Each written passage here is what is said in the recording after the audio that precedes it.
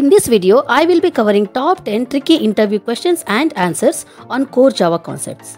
If you are preparing for job interview for any of the role or in any company, you are in the right place to learn now. Please stay tuned till end of this video. Hi everyone, welcome to my channel CareerHub. I am on the mission to help and support people who are eagerly looking to get a job. If you are new to this channel, please make sure to hit on the subscribe button and stay tuned till end of this video. Before we begin, please don't forget to subscribe and thumbs up to my channel. Now, without any further delay, let's get straight into the topic now. So here, I will be covering top 10 tricky and often asked Java interview questions, and I will be giving sample answers for all the 10 questions, providing code snippet wherever required for your reference. Alright, let's start with the first question. How can you make a class immutable? So this is one of the favorite questions for any of the interviewers. So here, an immutable class in Java is one whose objects cannot be modified after creation. So to create an immutable class, we have 5 steps to follow. So here we have listed out here. Declare the class as final to prevent the inheritance. The second step is mark all fields as private and final to ensure their values are assigned only once. And then provide only getter methods for fields and no setters.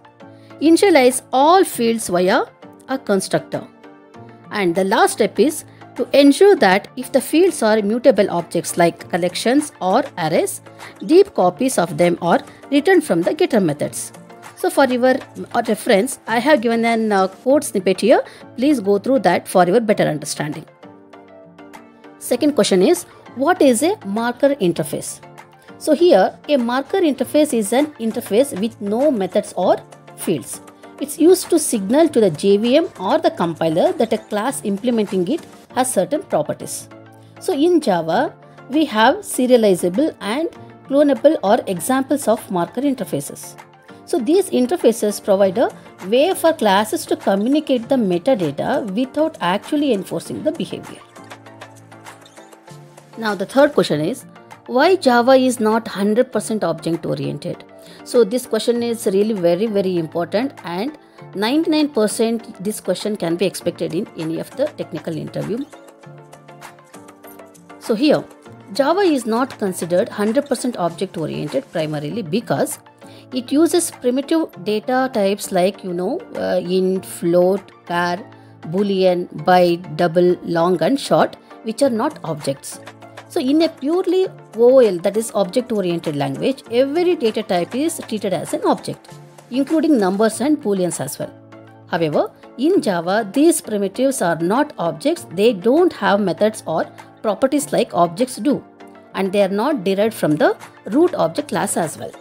So that's the reason Java is not 100% object-oriented language. So question number 4 is, can you override a private or static method in Java? So for this answer is, straightly you should say no, because you cannot override private or static methods in Java. Because we have certain reasons. In private methods are not visible to subclasses, so they cannot be overridden. And the second reason is, static methods are bound at compile time and belongs to the class, not the instance. So they are not polymorphic. Right? So you can hide a static method in a subclass but not override it. Question number 5 is, why pointers are not used in Java? This is very important question, and 100% you are going to get this question in your technical interview. So Java does not support pointers because we have certain reasons. The first is to avoid complexity and security risk. So pointers can lead to unsafe memory access, for which it may cause crashes, memory leaks, or make it easier to exploit the programs. So as you know, Java's memory management is actually handled internally by the garbage collector, right? So which abstracts direct memory manipulations. Hence, pointers are discouraged in Java. So now the question number 6 is, what is JIT Compiler in Java? So what is JIT? That is just-in-time compiler. It is part of the Java virtual machine, that is JVM, that improves the performance of the Java applications or the programs. So during runtime, what happens? It compiles the bytecode into native machine code, that is code specific to the operating systems or the hardware. So this process occurs only when a method is invoked frequently and leading to optimized performance. Next question is, why is string immutable in Java? So we all know that string is immutable, that is, we cannot modify the objects once it is created. So strings objects are immutable for multiple reasons. So I am just trying to list it out here. So the first reason would be like security. Since strings are widely used in sensitive contexts like file paths and network connections, etc., immutability prevents accidental or malicious changes. The second would be thread safety. That is, immutable objects can be shared among multiple threads without synchronization issues. And the last one, I can say that string pooling, that is, where Java maintains a string pool to reduce the memory usage. Since strings are immutable, they can be shared between different parts of a program without any duplications. So now question number 8 is, does finally always execute in Java? The finally block in Java is designed to execute regardless of whether an exception is thrown, ensuring resource cleanup, that is, for example, you can say closing files or network connections, etc. So however, there are a few rare cases where finally may not execute, such as if the JVM is terminated, that is, for example, if you can say system.exit is called before it reaches the finally block. Or the second case can be if a fatal error occurs that crashes the JVM. So your answer should be no. So the question number 9 is, what methods does the object class have? So the object class in Java is the root class for all objects that you know very well. So it provides several important methods that are inherited by all classes. So for example, I have listed out here.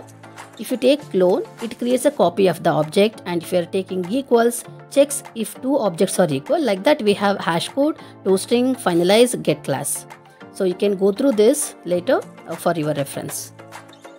So now the last question is question number 10. What is a singleton class in Java and how can we make a class singleton?